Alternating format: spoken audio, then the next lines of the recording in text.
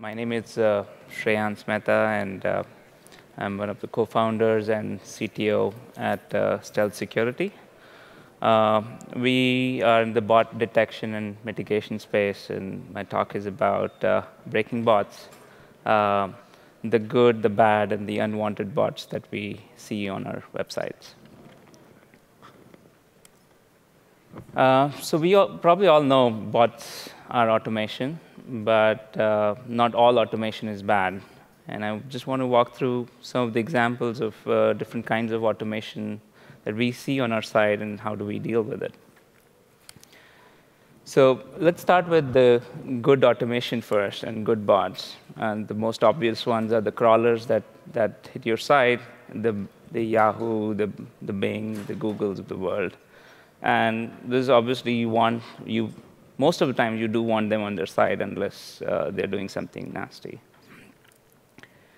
The other kinds are these application monitors that you sign up for, things like Dynatrace that are doing your health monitoring, performance monitoring, availability, all those kinds. Even security monitoring, they're scanning your site. So you have signed up for it, you do want them on your site.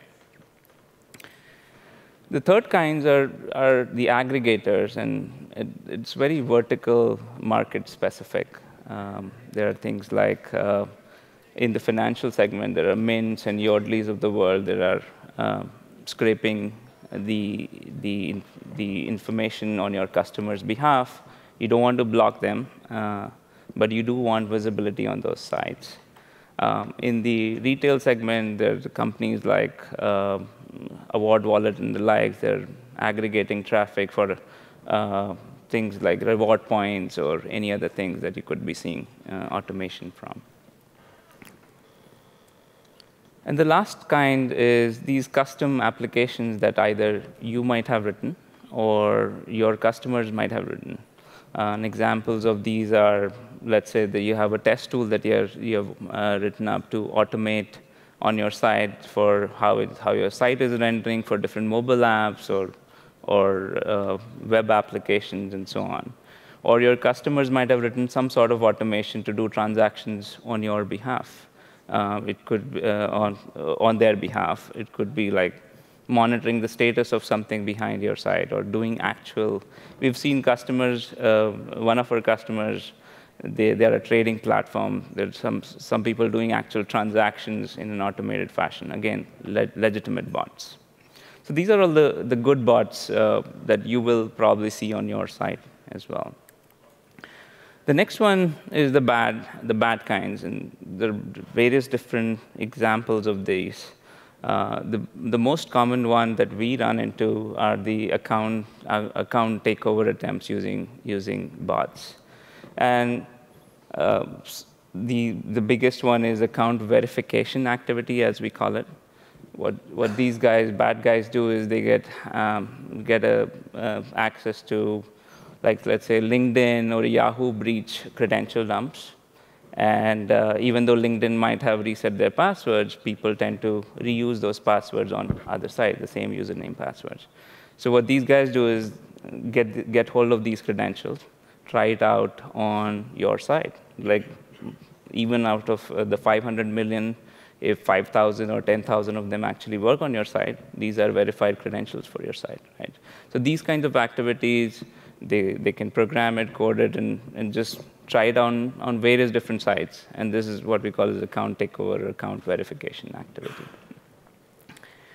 Then the next one is fake account creation. Again, it is vertical specific, but the idea here is using bots, these guys create hundreds and thousands, sometimes millions of accounts. And the idea being, if you're, let's say, giving away anything free on your site, it could be in terms of storage, it could be compute, or they can sign up for it and get access to that free storage and then create new accounts and so on and so forth, right? We've also seen this kind of activity in the financial space for money laundering purposes. People have created hundreds and thousands of accounts, sometimes millions, and just do smaller transactions, ultimately funnel out the money out of the country. Uh, the PII and PHI thefts, sort of scraping the personally identifiable information or even health care information. Um, if somebody has gotten hold of verified credentials from the first phase, right? That I have these 500 accounts, let me just scrape out all the information and I can resell it or reuse it in the black market. So that's another one way to scrape data out using bots. Another kind is shopping bots. So an example of this is sometimes there are, let's say, limited edition shoes that come out, or there are tickets to specific shows that come out. These bots, what they do is they buy out the inventory and then resell them in the secondary markets at a much higher price sometimes. So that's annoying, and most of your customers are not able to access the inventory that you are planning to sell to them. So that's another place where the bots, the bad bots misuse the traffic. The last kind is more generic, is more of an API abuse problem. If your website has APIs that are exposed for your customers, sometimes your mobile app to access the data, or sometimes without authentication as well. But these APIs can be misused by your competitors or sometimes even bad guys in terms of scraping pricing information or inventory information. Or there are various different use cases, location information of your customers, and so on and so forth. So API abuse is another one that we've seen in the black market being abused. Now, how do people do this? And obviously, you can write your own programs to do that using Java, Perl, Python, a bunch of programming languages. But what has happened in the last 4 or 5 years, there are a bunch of black market tools that have come out. The picture shows here is a tool called Sentry MBA, very widely used. And it's a platform in itself, actually. What it does is you can get hold of this application somewhere from the black market, ask somebody to build a profile or a custom configuration for any given site, right? And in the black market, it actually sells for maybe $5 to $500 that I want configuration for this. Get that configuration. And you specify the intent that I want account verification to be done on this. I will give the credential in this case, right? The next thing they do is they get hold of credentials from breaches. I mean, you can go to pastebin.com or other places where you can just buy those credentials. Load up a bunch of proxy servers, because you don't want to be identified as an attacker that I'm coming from this particular IP address. So I load up openly available proxy servers and just fire it away on the site, right? You can actually be very low and slow. It doesn't necessarily hit the thresholds that you have set for the IP addresses, and come back hours later, and out of the 5 million or 10 million accounts, I have these 5,000, 10,000 verified accounts that I can now take it to the next level, maybe resell it in the black market, or try to do actual fraud on top of it. So there are a bunch of tools. This is Sentry, but there are probably 10, 15 different tools available for this kind of activity in the black market.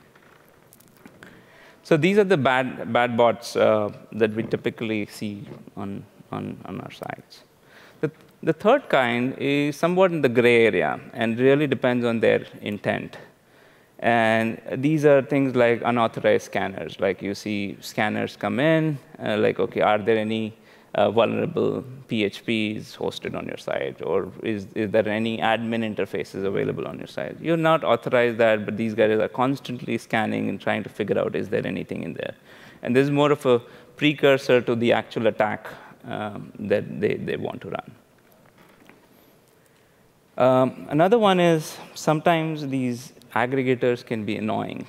And the reason I say that is we've seen sites where close to 30% or more of their traffic is actually aggregator traffic, coming at times during peak hours, right? I mean, where most of your customers are logging in and surfing and trying to do transactions and buy stuff, right?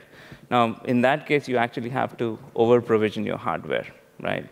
versus if they were to have come in the night or a weekend when your site is not that busy, it's probably OK. I mean, you don't want to block them, but want them to come at odd hours.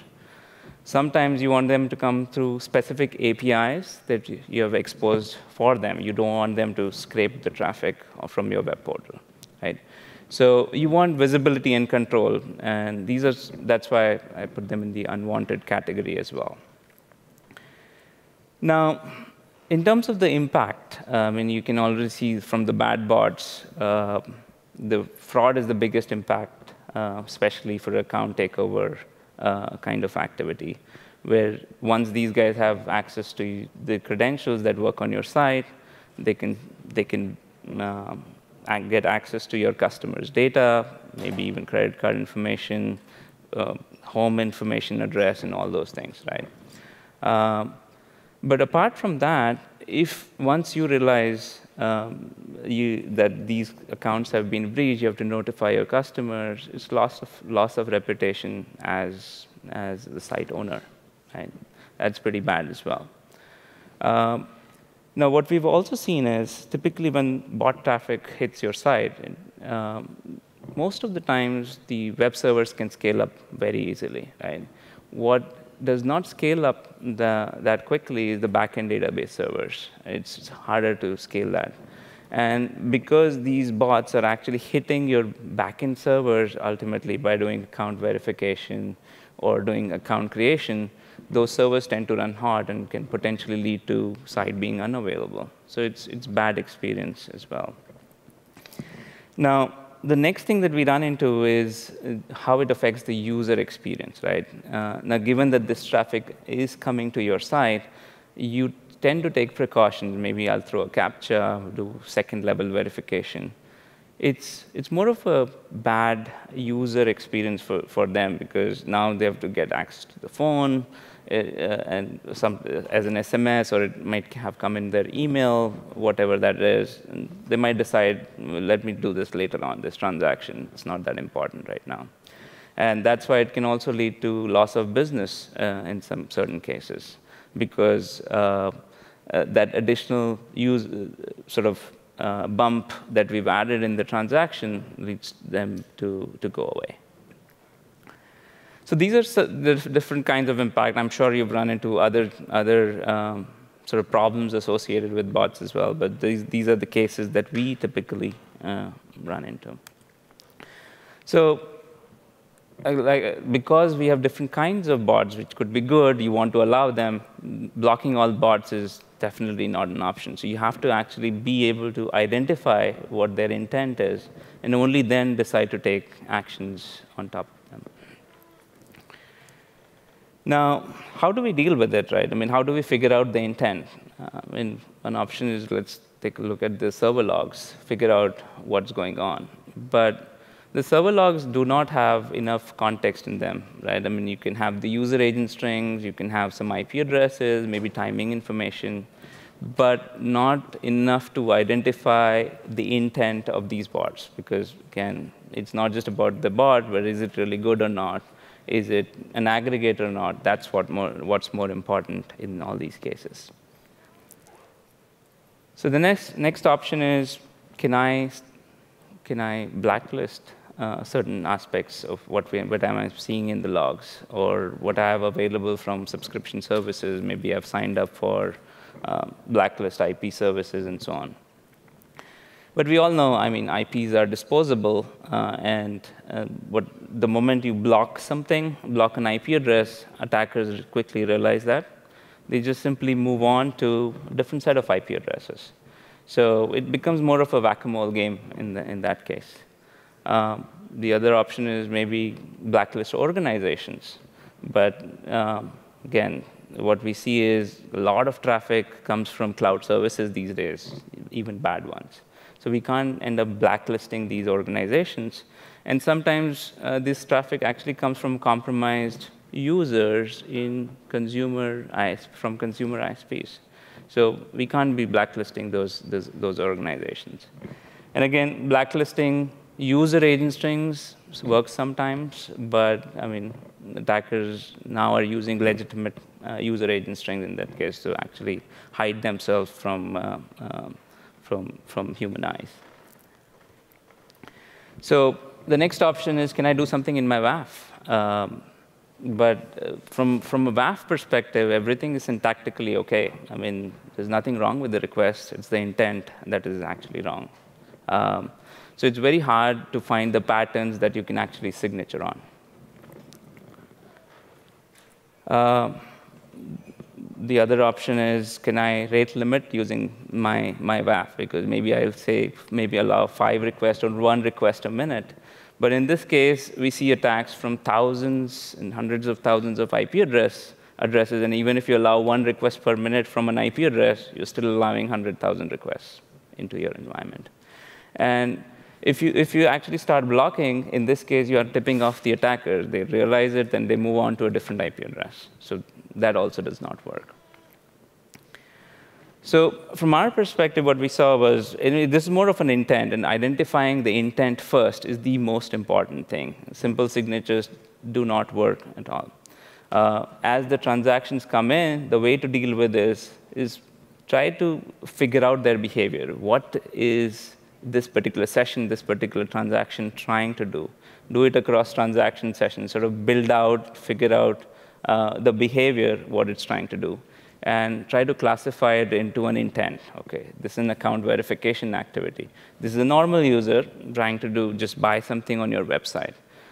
This is a fake account creation run. So try to sort of identify or classify the intent based on sort of machine learning and different behavior analysis. And once you have that intent identified, you can take actions, right?